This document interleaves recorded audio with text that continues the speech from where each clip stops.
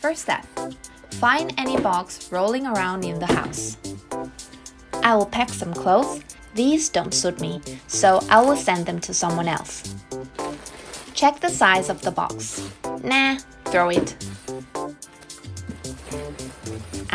This one fits perfectly. Now, just pack it.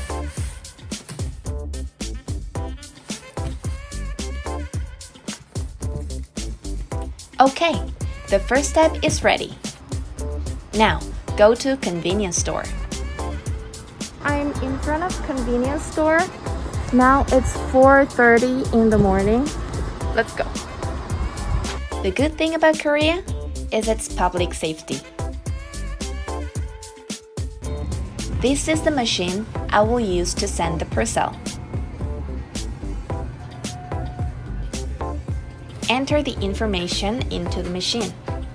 The name, address, and the phone number of the sender and recipient. Weigh the item.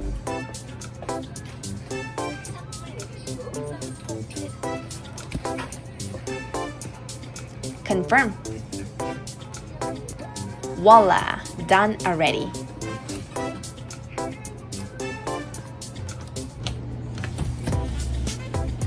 Now stick the waybill to the box. Put it on the shelf with other people's items. Don't worry, nobody will take it. Let's try another way of delivery.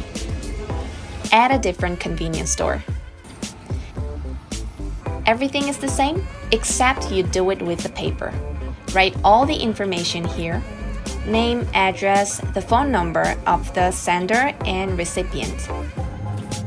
Done!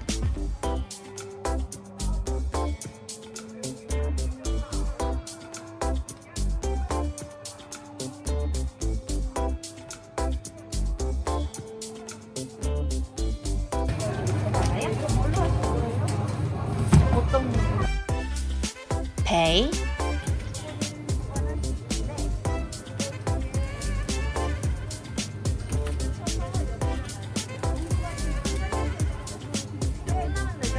Stick the waybill to the box. Just put it with other people's boxes. So simple, easy, and quick.